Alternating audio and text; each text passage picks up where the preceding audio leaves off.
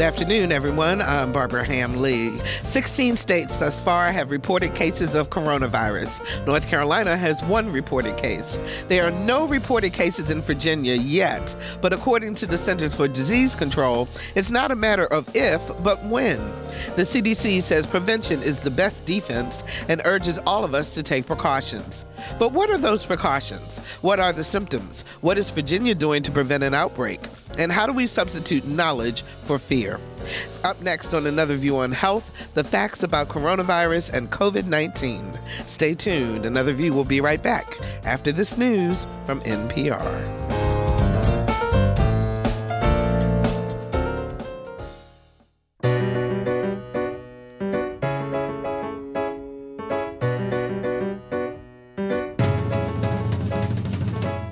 Discussing today's topics from an African-American perspective, this is Another View. Hello, everyone, and welcome to Another View. I'm Barbara Ham-Lee. What started in China has spread all around the world, and the United States has not been spared. Coronavirus and COVID-19 has all of us concerned, and there are plenty of rumors out there about the virus and the disease it causes. We want to give you the facts so that you can take preventative measures to protect your family and your loved ones as well as yourself. Joining us to talk about coronavirus is Dr. Todd Wagner, Health Director for the Western Tidewater Health District. How are you? I'm very well. Thank you for having me today. Thank you so much for joining us. Great to be here. Pardon me. Larry Hill, Public Information Officer for the Virginia Department of Health's Eastern Region. How you doing, Larry? Great. Thank you. Thanks for inviting us. Thank you. And it's good to see you after all these years. Long time It's been a while. Absolutely. And joining us by phone is Dr. Alvin Harris. He is an internist, and he's working with the Virginia Department of Corrections. How you doing, Dr. Harris? Glad to be with you today, Bob. So happy you're with us, too. Absolutely. So I want to start, gentlemen, let's just get down to the basics. And Dr. Wagner, I'm going to come to you first. Okay, let's talk about what is coronavirus and what is COVID-19 and what's the difference? Yeah, the coronavirus is a group of viruses.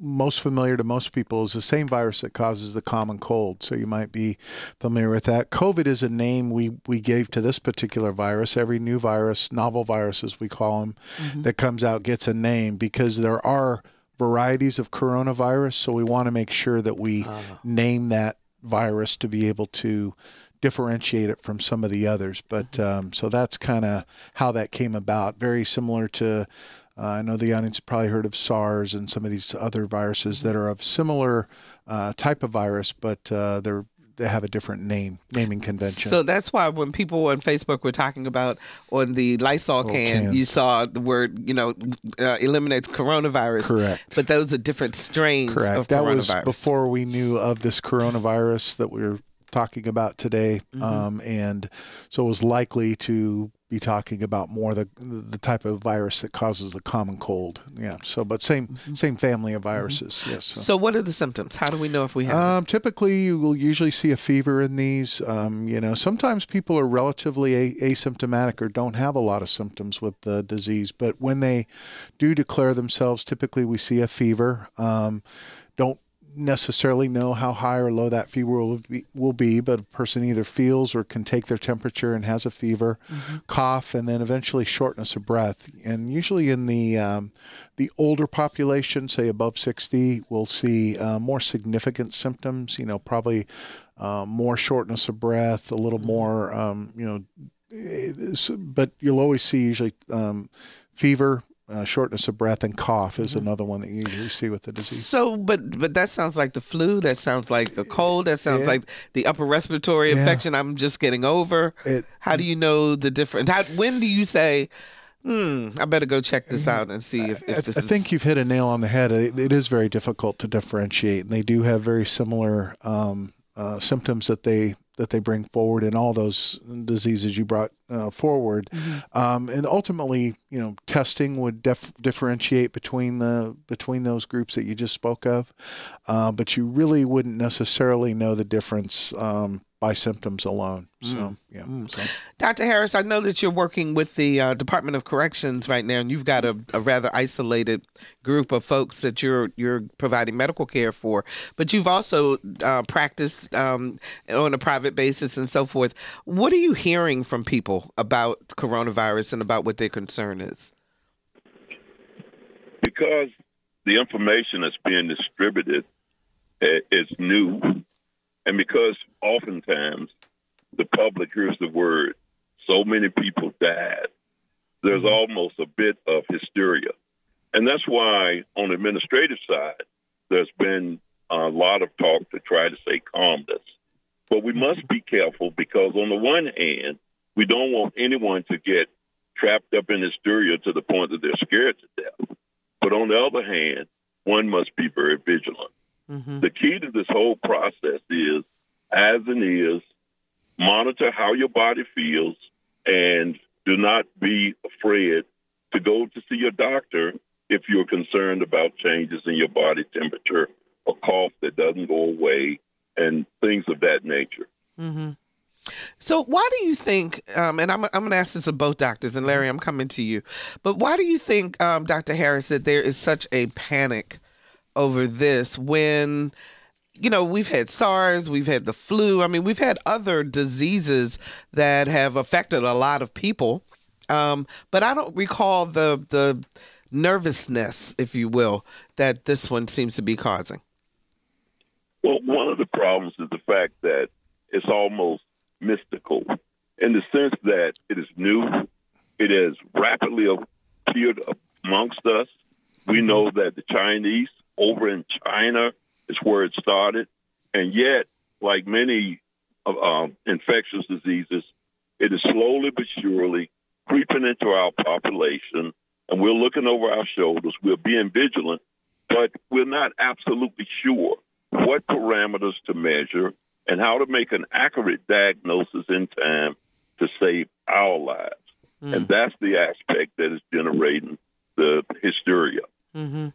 Dr. Wagner. And I would agree with Dr. Harris. I think it's the newness of it and it's the unknown. Anytime novel, as we call them, novel, new viruses, we don't know a lot about it as the situation unfolds and patients present and we take care of people, we learn a lot more about the disease. There's lots of studies going underway that are underway now with in China, dealing with the cases that we've seen previous, and we're learning more and more. But it is new. There's a lot of unknown, and I think that does tend to rev up the the hysteria, if you will, that you hear a lot of times with new viruses. But we have a revolving series of new viruses frequently. It's not new. There's always questions being asked. Initially, H1N1, for example, we went through that. I guess it's been 9 or 10 years ago now. And now that's part of our regular flu pattern every year. And we, as public health professionals, still keep our eye on it, but the public doesn't talk about it as much. But it still exists. But that just shows you that when it's new, when it's evolving, when it's unknown, coming from a far, a location far away, it tends to rev up people's. And there's no vaccine yet. Correct. No vaccine. No. And we can talk about that, no treatment per se, that you have things, Tylenol and things that you can use to curb fevers and things, but there's no overt treatment for it that we can use, right? Or no vaccine. 440-2665 or 1-800-940-2240 are the numbers to call to join our conversation. What questions do you have about coronavirus, about COVID-19, about how you can take preventative measures to keep from catching it? 440-2665 or 1-800-940-2240. Larry, I want to talk to you about communication, because obviously that's your job, is to communicate out to the public the information that they need to know. But how are you combating all of the rumors and the negative things that are being said or propagated as truth versus the information that scientists and that your doctors know to this point? That's a good question, because we're seeing the rumors out there, and we're seeing some misinformation out there, and especially in the social media side of it. there's many of us communicators from the state health department working 24 hours a day right now, working on the messaging, following what's going on. We're working closely with the hospital public affairs folks, the school systems, the city and county PIOs, and they're actually helping us in the same way that they're monitoring stuff, and they see something wrong, they're letting us know. The messaging, like Dr. Wagner's doing right now, staying consistent with it was real important with us. We're sending all our information out daily to everybody. One of the big challenges that we are having right now is that things are changing every day. Yeah. So we're having to stay on top of it. So we refer a lot of our inquiries to our website because that updates numbers and the new information every day now, the www.vdh.virginia/coronavirus information site. So there are rumors. There's also people who are making calls sometimes to the media that aren't true, that's taking up our time to follow up on those. So there's stuff that we're doing behind the scenes a lot more than people really know. I got a post from on Facebook yesterday, as a matter of fact, or maybe the day before. But it says, good evening, Facebook friends and family. I just got a call from a friend of mine. Her husband works for the CDC. He said, do not get food from any farmer's market, nor eat wings and stuff from Chinese restaurants, because they get all of their food from China, where the coronavirus outbreak is. Please be careful and spread the word. Dr. Harris, is that helpful? I'm coming to you too, Dr. Wagner. No, it is not helpful. It's misinformation. One of the things that we must be very aware of is the mode of transmission. And remember, the biggest problem with this virus is by way of droplets transmitted by way of cough. And oftentimes, it's the person who is nearest you doing the coughing. So in that sense, it's not going to be transmitted in food.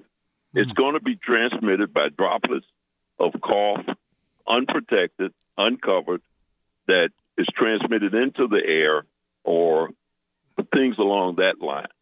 Mm-hmm.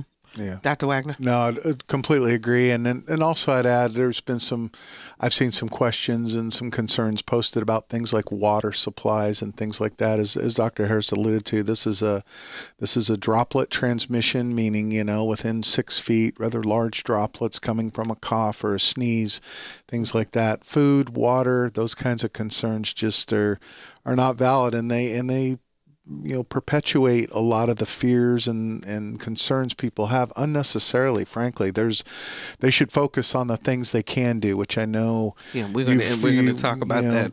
Some of those hearing things, a lot of, and simply worrying about those other things distracts from what you really need to be doing. And we also need to be careful too, because we don't want to demonize any particular group, and particularly since our focus is on the African American community, and we know what demonization can do to a community. And it's not fair to subject our Chinese brothers and sisters in a way that is not causing this issue. Absolutely. That's a big Larry. That's a big concern for the communication side of it. Stigmatization is a big deal on this stuff, and stuff that's Chinese related right now is probably getting stigmatized and say don't do this, don't do that, and that's some of the things that we have concerns about. Yeah, we need to work on that. Anita joins us from Moyock, North Carolina. Hi, Anita. You're on the air. Hi. Hi. I'm getting ready to board a plane. I have my hand sanitizer and my disinfectant wipes for the tray and the seat belt buckle. But I was wondering if I should wear my face mask. Okay, let's let Dr. Wagner answer that one. Yeah, a lot of questions out there about face masks. They're really not indicated. The only people we really want to utilize face masks are those people typically in healthcare settings. Certainly the things you're doing, hand sanitization, trying to distance yourself as best you can in an airplane. I recognize it's difficult to do, but as best you can. Frequent hand washing as often as you can. Masks are not indicated at this point. Mm-hmm. So, Dr. Harris, you want to take that one on too? Well, yeah, absolutely. One of the things that's really interesting is when she gets on the plane and does her little sanitation, sit in her seat and relax. And oftentimes the person to your right and the person to your left is going to be just as well as you are and have not been exposed to any infectious type processes. The person way in the back of the plane who may cough, that droplet is not going to make it to the front in the first place. But more importantly, right now, our environments are relatively safe, and hopefully we will be able to keep it that way. Okay. Nita, I hope that helps you. Thanks so much for the call. We appreciate it. It does. Thank you. Okay. How come it hasn't come to Virginia yet? I don't know if I can specifically answer that, but I will say it's really, knocking on wood. I would say it's really more of a question of when. It will. It's being community propagated, as we call it now. It's spreading in communities. You can look at the map each day. I do that the CDC puts out, and the colors keep changing on various states. So we will likely have a reported case soon. I can't say when or a specific timeline, but we will see cases, and so that's why we're talking about it, trying to kind of get ahead of it, have people thinking about what they can do. I know public health officials such as myself, emergency response people, are all, sort of thinking about the what ifs and what could happen. So that's happening. But, the prediction of a virus movement is very difficult. But with the community spread, I think we can safely say and you've heard the words even from the CDC also, that it again is not a question, but if, but when, we will get cases. Okay. Ahab joins us from Virginia Beach. Did I pronounce your name correctly? Yes, ma'am. Go ahead. What's your question? So my comment is my wife and I have flu-like symptoms. She went to an urgent care facility. I went to a local clinic. Both facilities don't have any test kits for the coronavirus. Even so, our symptoms just match what you described earlier. Yeah, I think you're wondering probably, why there wasn't testing or based on, when we take when we look at a patient or evaluate a patient and look at, their travel history, the signs and symptoms they're having, there's a certain algorithm you work down to decide if you're going to test, because as was mentioned earlier, the signs and symptoms that you're showing could be a variety of things. So to test without a travel history, to a particular area or from a particular area, without that would not really indicate testing. Can you test for other stuff as an elimination kind of process? You certainly can. You can test for flu. You can test for RSV. We call it. You can test for other respiratory viruses, but in a lot of cases, flu you can test for and is likely can be tested for to kind of rule out those things. But in the coronavirus currently, all testing is being done centrally at the state of Richmond. At some point, it may work its way into commercial labs, but at this point, all testing goes through the state of Richmond. But that has initially it was all going to the CDC itself to be tested. That's now at the state level, which is definitely expedited the timeline of testing. But so if a doctor wants you to be tested, then you would have to go to Richmond? No, you don't have to physically go to Richmond. It would be evaluated. Those cases are being run through the public health departments to say, yeah, this person meets criteria or they don't meet criteria for testing. So the health department, then you're actually monitoring some people now. Is that right? Absolutely, yeah. We call persons under investigation is what it's called, and we're watching them to make sure if they've traveled from areas or they're coming back from an area such as, say, Italy. We're monitoring, making sure that they're not, having signs and symptoms. But as far as the testing, testing in every case wouldn't necessarily be warranted. And I suspect, I don't know the particulars of that, that interaction, but I think that's what probably occurred. Dr. Harris, what would you tell Ahab to do then for he and his wife? Should they just treat their symptoms as they would treat any other type flu symptoms at this point? I would tell them that the watchword in this process is index of suspicion. That is always the key in the diagnosis of any ailment. And just as just was described, index of suspicion. If you've been to a place where there's been exposure in Italy, China, or been around someone who has been exposed or on a journey of that nature, then you could think, yes, maybe. But if you've been basically just to the local drugstore, and there's the fact that in the state of Virginia, so far, we're clean, then I wouldn't worry that much. I would treat it as a common cold or flu-like and hope and pray and get better. Sometimes when you hear hoofbeats, don't think of zebras. Always look for horses. Okay. Ab, I hope that helps, and I hope you feel better. Thanks so much for the call. 440-2665 or 1-800-940-2240. So, Dr. Wagner, what do we need to do in terms of taking preventive measures? I'd say the first thing, and we've touched on it already, is to remain calm. But if you're talking about specifics of prevention, I think the biggest thing are those again, copious hand washings, the coughing into a Kleenex or into your sleeve and your elbow to not propagate those droplets that we talked about. And a big thing people don't... Let me ask you a question about that, because somebody brought that up and I just thought about it.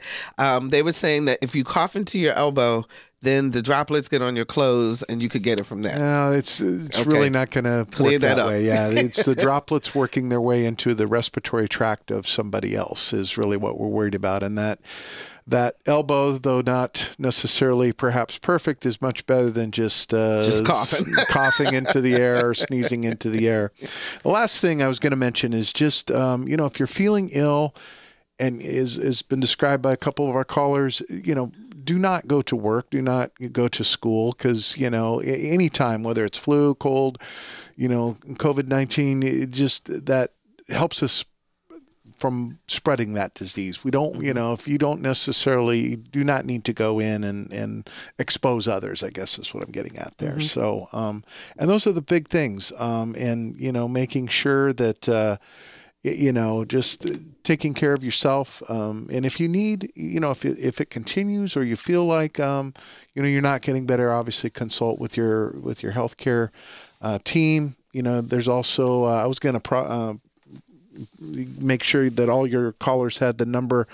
There's a number 1-800-531-8722, and that's a 211 number for the state of Virginia. If they have, say it one more time. 1-800-531-8722, and it's a 211 system. And as Larry mentioned, also the VDH website. There's lots of good information there. But they're like this show, you can ask questions. Both providers, medical providers, and the public can call that number to get further information. Absolutely, and your local health department. You have local health departments both here in Norfolk and the Virginia Beach. I work out in the Suffolk area. There's always a local public health department. If you go to that VDH website, it'll narrow you down to where you need to put in your zip code, and it'll give you your local public health department, and you can touch base with them if you do still have concerns or questions. Absolutely. Dr. Harris, you're working with the Department of Corrections. If there were to be an outbreak within the incarceration system, would that be easy to control or more difficult? I mean, in other words, because you'd have to isolate people, right? Oh, of course. One of the major concerns is cleanliness is next to godliness. So we make a concerted effort to make sure that our environment is scrubbed down, is clean, that we make it aware for our patient inmates, and we show a caring attitude that is calming, reassuring, and we try to make sure that any visitors that come through, that we have a general idea of anyone who's had foreign travel recently or things of that nature. Okay, so you are screening the visitors, yeah. Yes. Okay, 440-2665 or 1-800-940-2240 are the numbers to call. We're talking about the facts of coronavirus and ways to protect yourself. Our guests include internist Dr. Alvin Hill, Dr. Todd Wagner, Health Director for Weston Tidewater Health District, and Larry Hill, Public Information Officer for the Virginia Department of Health's Eastern Region. We got a call from Richard from Hampton. He had to hang up, but He wanted to know, he said, we're hearing a lot about symptoms, but could you share, Dr. Wagner, the major signs were of people who have died from this disease?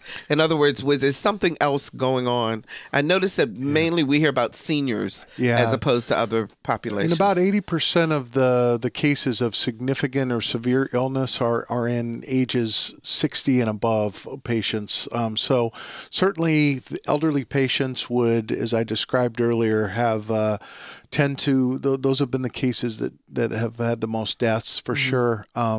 Those with immune compromise and other compounding medical issues would also be involved in those cases. But certainly the elderly are more predisposed, as they are with other respiratory illnesses such as the flu and the like. So that could be a complication with that and other diseases. Absolutely. That they may have. Potentially in the we call them comorbid or other conditions that they have going on, whether it be heart conditions or diabetes or other things that that may affect their health. So, Dr. Harris, should people get a flu shot now, even now, even though that it won't counteract coronavirus or COVID-19, but is it important to just still get your flu shot so that perhaps you can avoid any of the other types of coronaviruses that are out there? If available, yes. If available, yes. Yeah. Okay. Remembering one basic fact, that there's not going to be a panacea to prevent them from getting this process. And don't go to your doctor and say, give me an antibiotic to save me from this process. Yeah. We're talking about a viral infection, not a bacterial one. And for some reason, the public has a tendency to think that antibiotics is a cure-all to anything that's respiratory or infectious in nature. This is the one you got to ride out. Yeah, there's no antibiotics going to help that. Our phone lines are lit up, so let's go to the phones. Jennifer joins us from Newport News. Hi, Jennifer. You're on the air. Hi, Mike. When you were discussing why people are upset about this particular disease, we know that it strikes a particular subgroup. And anytime you have a subgroup, whether it be racial, age, or whatever, people are going to get more worried about it. And one statistic that I'm sure is available, but is not being put out there, is among people over 60 that have been tested, or that people know that they had the coronavirus, what percentage of those become critical and die? We know that the percentage it's probably right. The percentage is lower for the general population than what we know, because some people don't get it very seriously. Right. But I think in general, seniors probably get it more seriously. And nobody's been telling seniors what percent of seniors die or become critical if they get the coronavirus. I know that statistic's out there. Okay, let's let the doctors respond. Dr. Wagner? I don't know if I can recite a specific statistic on that. I know there's a much higher prevalence of deaths in the elderly population, as you've alluded to, and that's why in long-term care facilities and things like that, there's always a bigger, there's always a concentration, or certainly a vested effort in trying to keep those patients, from getting ill. But certainly in this case, I know these facilities, and I've talked with lots of them, are going to even extra lengths to make sure that their facilities, as Dr. Harris mentioned, are clean, that, patients that are ill are segregated from the rest of the population, and things like that. But certainly we are always more in tune to the fact that elderly patients can have more severe symptoms, which could in some cases lead to death in a variety of illnesses, in a variety of respiratory illnesses. Like I mentioned, influenza, same thing, coronavirus, same thing. So yeah. Let's go to Mark in Hampton. Hi, Mark. You're on the air. Hello. Hello, everyone. Hi. I just had a simple question. You said that just worry about the droplets, the person next to you on either side. Well, I was just kind of wondering about, pre-cooked food and post-cooked food. Somebody coughs on the food, and how long does that last, or maybe it doesn't have any, effect at all? Yeah. Okay, Mark, let's get an answer from the doctor. Thank you, Dr. Wagner and Dr. Harris. As was mentioned earlier, a lot of the survival of the virus on surfaces, even if it's food or the like, has a lot to do with temperature and humidity. But really, the passing of the virus through food is not a normal mechanism at all. As is in water is another one that often gets asked, as I mentioned earlier. And certainly if an item is cooked, that's gonna definitely, solve the problem right there for sure. But even on, it's a period of, minutes to, that the virus can survive on a surface, and that's temperature and humidity dependent. But food and water would not be a concern. So. Okay. Allison joins us from Norfolk. Hi, Allison. You're on the air. Hi. Thanks for taking my call. Sure. So I work in an office. It's like an outpatient doctor's office, and we were just wondering if we should have environmental services wipe down surfaces, doorknobs, desks, those kind of things. I personally think that's always a good idea. Again, for a variety of respiratory illnesses, that sanitation is always a good idea, because some viruses are a little more hardy than others. So I think it's always good to do that. Additionally, I don't know if your clinic or where you work has an area at the front for hand sanitizers and things for people as they come in.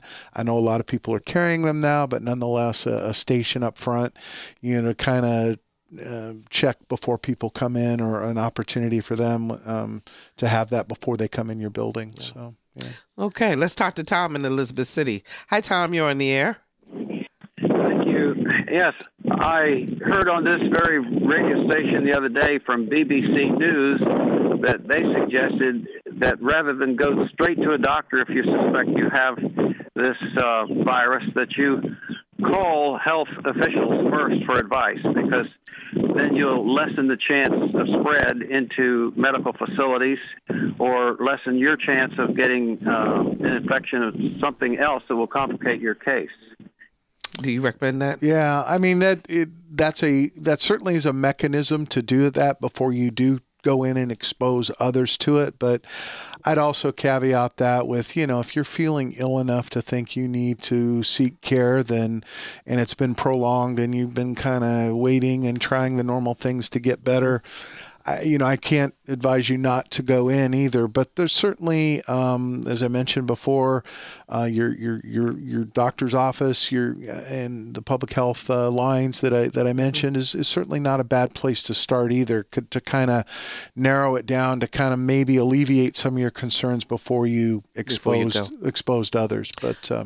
Thanks for the call, Tom. We appreciate that. Dr. Harris, I want to ask you a question. I'm thinking about Katrina, in the sense of how there was such a concentrated area of low-income people in New Orleans who didn't have transportation, who didn't necessarily listen to shows like this and to pay attention to media and so forth. And Larry, I want to ask you also, but are we concerned that there may be populations that aren't getting this information? And if so, how do we get it to them? Absolutely. The best way is to continue to saturate the airway and the communities with positive information of this nature. If we can continue to spread the word, activate the grapevine, many people will get the word. They may exaggerate a bit, but it may stimulate others to find the correct answers and to spread the word even more.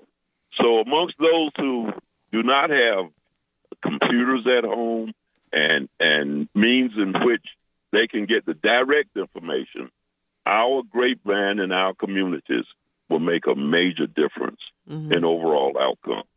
Are you speaking, are you going out to churches and other community groups and so forth Dr. Harris, and then Larry, I'm going to talk to you about that too.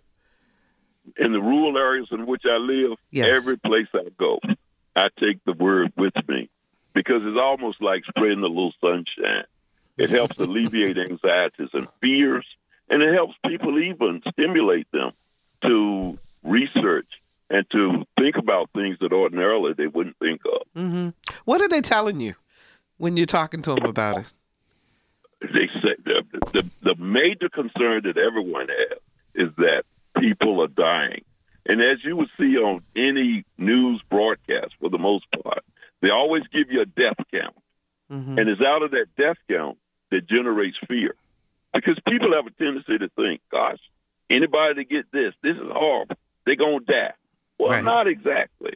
And out of that, we can use the positive aspects of this process to spread correct news and not fake news. Exactly. If I could jump in on that, this is Dr. Wagner sure. again. But just to echo that, we have to keep in mind, and I don't want to be a bearer of bad news, but you think about the flu. There are hundreds of people in Virginia alone that die each year of the flu. And it's not to, distract from coronavirus, but I just want to remind people of that, and people don't get as spun up about that. So I think we need to think about that. That kind of goes to my question I was asking about earlier, because it just seems like there's such a concern about this, where the flu takes people out often. I mean, thousands of people in the United States die each year, hundreds in Virginia. So it's. Larry, what else are you all doing besides talking to each other, obviously, to make sure you have the most up-to-date information, but how are you reaching these hard-to-reach populations to make sure they have the right information? That's a good question. And one of the things that we do, it's part of our response plans for this, is that we do reach out different ways to the communities. We meet with the faith-based communities a lot. And reach folks that, just like Dr. Harris and I was saying, that people may be in rural areas or don't come to other areas or follow the computer stuff. Mm-hmm. So we reach out to faith-based areas. And also, what we don't talk about is about the different languages people are speaking.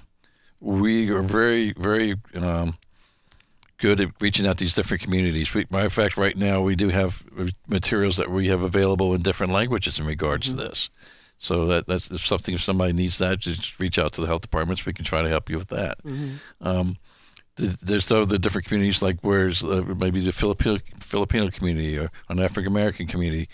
We have folks that have the trust factors that we can go in and work with those folks and let us speak and talk about things. And people reach out to us because of that. So our plan is based on that, to be able to reach the folks that are hard to reach. One more thing that we haven't really talked on more is we really work closely with organizations connected to the nursing homes, the long-term care facilities, and all. Mm-hmm. Same thing. We reach out to them. They're not going to always be on computers or seeing everything that's going on, so we reach out with them too. Yeah, I would echo too, and I can speak for the public health department's aspect. We're in those communities every day. We make connections, not through coronavirus or others, but we're talking about other things we're educating people on, and those same nurses, those same educators are out giving this message out too. It's related to coronavirus and the like, but we have those relationships developed with, as Larry mentioned, the long-term care facilities, the faith-based organizations, the schools and things, and they're like, oh, you want to talk about coronavirus? That's great. We'll do that, and so we take our relationships and we utilize those to bring a topical, information to them about a recent, concern. So what about your healthcare workers? Mm-hmm. I mean, at some point, do you guys? This is all new to you too. I mean, you're learning as everybody else is learning. How do you keep the calm factor for the healthcare workers, and how are they dealing with this from that perspective? Yeah, I think there is there's a concern, and it's a justifiable concern. We saw a lot of cases in China with large cases as people. A lot of healthcare workers became ill, but we need to protect our healthcare workers. I can tell you, in our system, the systems we're working with, Centera and the like here in this area, there's lots of training going on how to use respiratory protection equipment, respiratory precautions that we utilize frequently in hospitals and healthcare settings. We're always training on that, retraining, re-educating. And so, yeah, the concern, you want to be concerned, but again, as we've mentioned, not panicked, I guess is the word I would use. So we want our folks to be trained. We want them to understand. We want them to be protected with the right equipment, and they're doing that. And, if you do that, you think of, I saw an example of SARS virus that came over. The city of Vancouver had a case come in.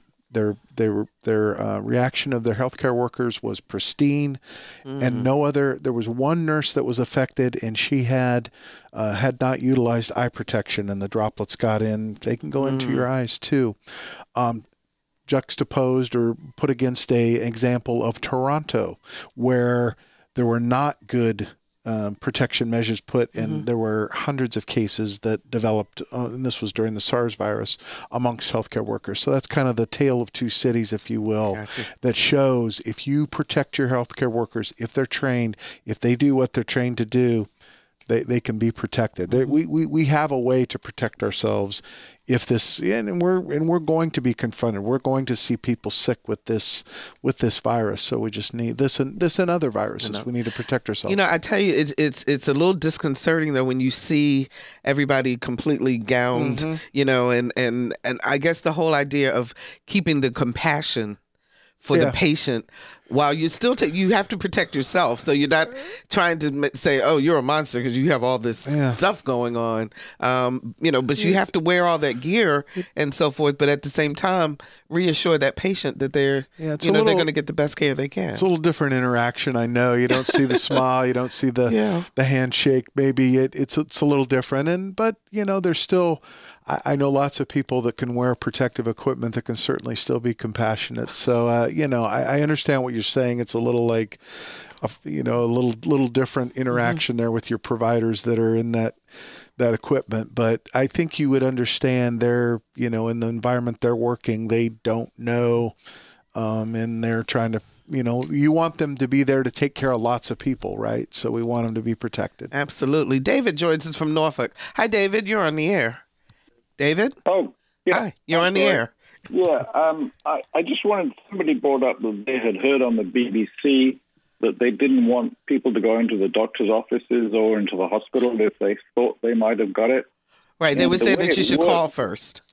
Yeah, they have a number, I think it's 111, not that matters. And they call that, and then if they can drive themselves, they drive themselves to the hospital, to the parking lot, in a certain parking lot area. And people come out there and meet with them and do a test on them if necessary. So it avoids them going into the hospital or into the doctor's office where they may, if they've got it, infect other people. I see. And that's how that works. I just thought I would clarify that. That. Thank you, David. I don't know whether they could do. I don't know if we could do it here or not. Yeah. Well, so Okay, thanks for the clarification. We appreciate that. So we only have about 6 minutes left, or 5 minutes now, Lisa just tells me. So Dr. Harris, what is the most important thing you want people to walk away with from this conversation today? Be vigilant. Watch your body temperature, your environment. Spread the word correctly. No fake news, and do not be afraid. Mankind has survived for ages. We will survive this too. And the best part about it is we will learn a lot in the process. Fantastic. Dr. Wagner? Yeah, I would echo that. And then the only other thing I would add is this is everyone has a role to play in this response, if you will. And that was touched on a minute ago, the things we can do. But it's a team effort here. Certainly our healthcare professionals, our public health professionals are taking an upfront leadership role in this, but it's over to all of us to do those little things that we've talked about today to protect our community, to think about others, stay vigilant, yet remain calm. You don't, and getting getting unnecessary communications, unnecessary panic does not help any of us. And I think sometimes you got to turn the social media off. It's that balancing act of kind of staying, being aware, but not being over. And Larry, I want to ask you, because there's so much information out there, where would you tell people to go for reliable information? 2 places. The VDH website, the coronavirus page. That website's updated daily between 10 and 11 o'clock every day. So all the new information is coming out every day. And the other one's the CDC. So that's the Virginia Department of Health website. Right. Okay. You didn't know what? Can you say the whole thing? Okay, here we go. www.vdh.virginia, the entire word, .gov/coronavirus. There we go. And coronavirus is one word, folks. Yes. Yes, it is. Coronavirus is one word. And the other thing I want to say, lastly, is thank you for inviting us on the show to help us get the information out. We really appreciate the help. Absolutely, not a problem. Are there... Let's see, Lisa, you're just telling me, we have a question from a caller who wants to know what kind of quarantine practices are in place to keep people who've been exposed from traveling.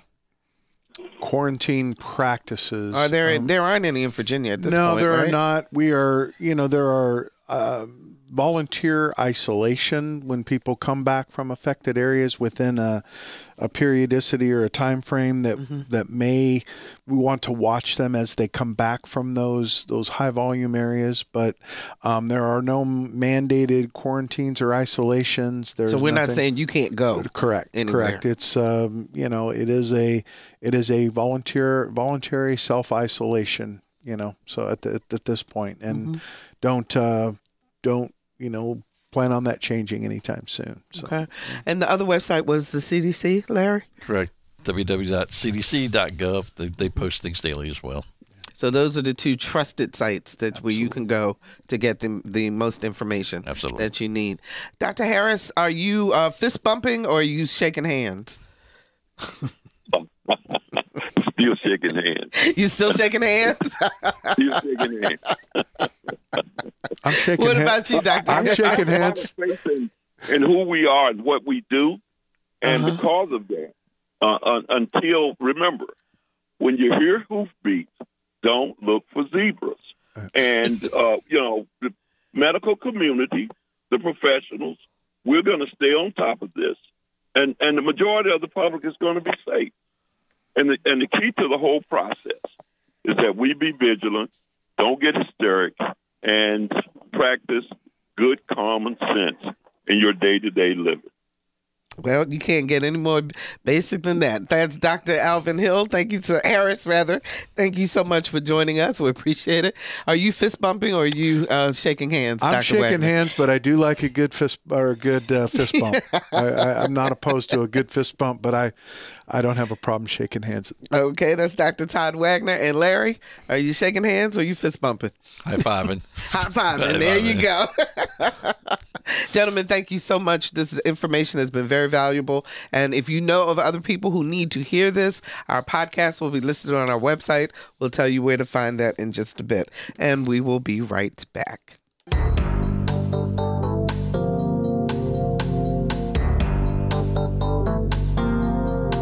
Hi, this is Essie Patha-Murkerson from Law and Order. You are listening to Another View.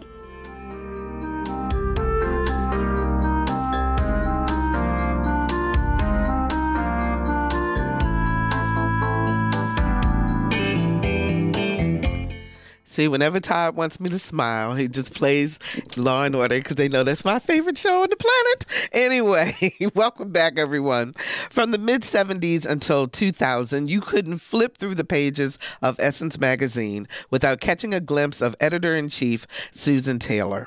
Her vibrant smile, flawless skin, and beautiful braids were an Essence staple, and Taylor was the driving force. But she left the magazine to devote more time to her other passion, her foundation for at-risk children. Our Lisa Godley recently spoke to Taylor about life after Essence and the message of empowerment she'll deliver when she visits Hampton Roads for a women's conference on March 14th. Susan Taylor has always been passionate about empowering women, especially African American women, and she's been doing just that since her early 20s. That's when she took the plunge as an entrepreneur and created her own line of beauty products for Black women. While the line did well, Susan wanted more. And when the 23-year-old Taylor learned Essence magazine was looking for a beauty editor, she went for it and got the job.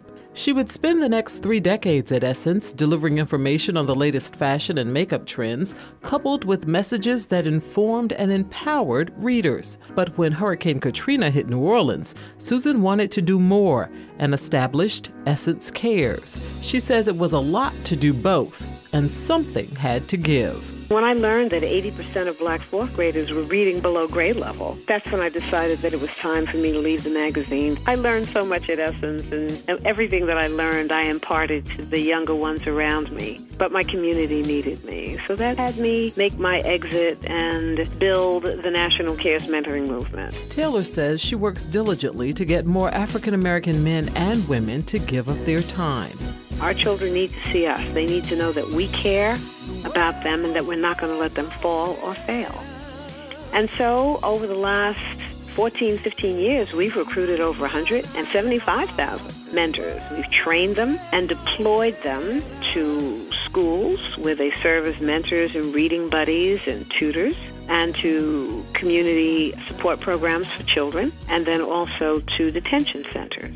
Taylor says since National Cares began, she's witnessed transformations that would make your heart sing, like former gang members and drug dealers becoming college graduates.